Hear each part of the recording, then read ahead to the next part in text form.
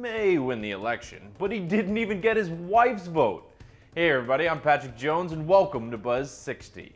I'll bet somewhere near Walton, Kentucky, there's a very awkward dinner conversation. From this picture taken by Cincinnati.com, you get a good look at City Council candidate Robert McDonald. He's currently tied with another candidate for the last seat on Walton's City Council. And I know one place he could have picked up that vote.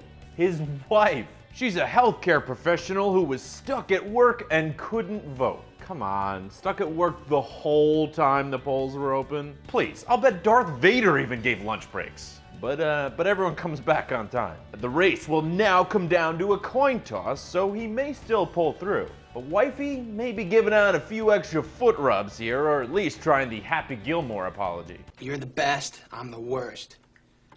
You're very good looking, I'm not attractive. Buzz 60, now you know, pass it on.